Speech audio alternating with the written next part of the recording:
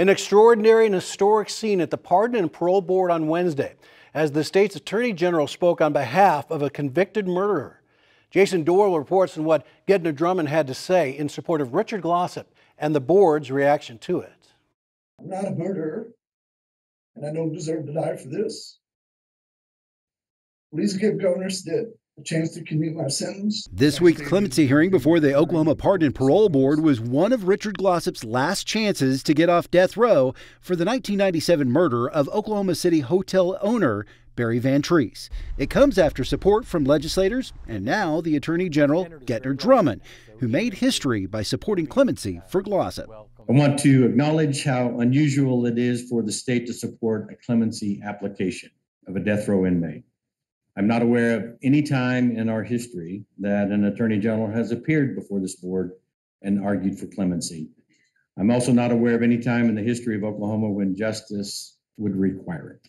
After an independent review of Glossip's case, Drummond filed with the Court of Criminal Appeals to have the conviction vacated and for Glossip to be retried in district court.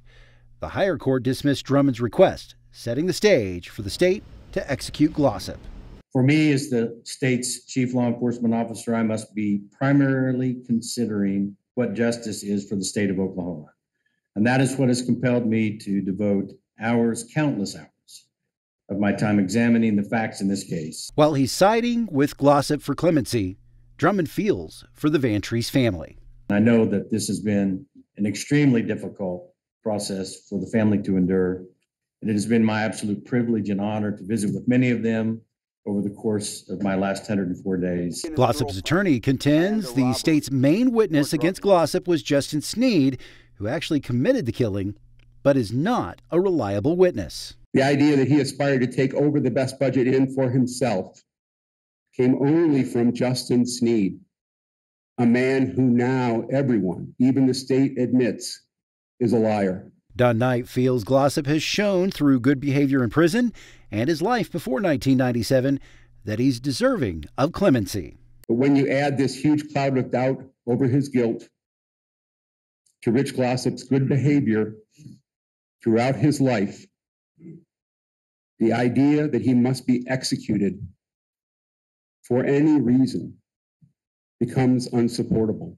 As expected, the Van Treese family wants the ordeal finished. The entire event is constantly, it feels like we have let a wound heal and the scab's been torn off again, multiple times over the years. I spent years being angry, frustrated, feeling helpless with this process and a system that's supposed to work for the people by performing its duties as required by law.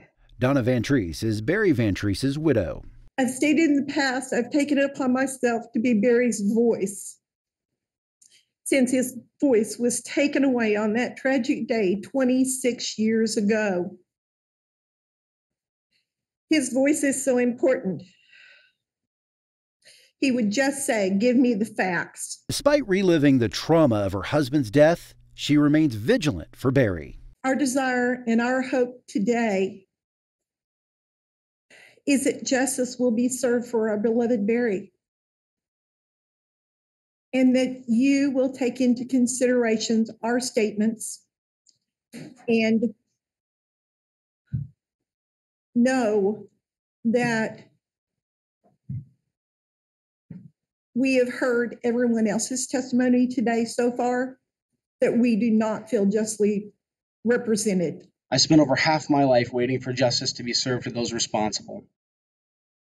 In that time, the state of Oklahoma has had 4 governors, 5 attorneys general, 7 directors of the Department of Corrections. Van Treese's son, Derek Van Treese, says the courts have proven Glossip is guilty and it's time for his punishment to be delivered.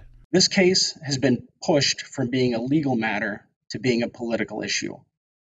It's been pushed from the court of law to the court of public opinion. And enough is enough. All due diligence has been served. 2 juries, 24 members of the public have listened to the same evidence. Both juries have found Richard Glossip to be guilty of his charges and rendered the same sentencing. Then it was Glossip's turn to plea his case with the Pardon and Parole Board and started with expressing sympathy for the Van Treese family. First, I want the Van Trees family to know how terrible I feel for what they have gone through. What your family has gone through, no family should ever have to endure. Glossip also continued to proclaim his innocence in the murder. I must say again for this hearing that I did not know about Justin Snead's plan to commit any crime against Barry Van Trees, and I would have never thought of paying anybody to commit a crime. I absolutely did not cause Justin Snead to commit any crime against Mr. Van Trees, let alone to murder him. Ultimately, Glossip and his supporters' efforts to win over the Pardon and Parole Board came up short. We will now vote on the question of clemency for Mr. Glossip. Ms. Romero, would you please call the vote? Ed Konieczny. Yes for clemency. Calvin Prince. Yes for clemency. Richard Miller. No. Kathy Stoker. No. Clemency is denied. By denying clemency, Glossip's chances to escape Oklahoma's death row has now narrowed to an appeal to the U.S. Supreme Court. Jason Doyle, the Oklahoma News Report.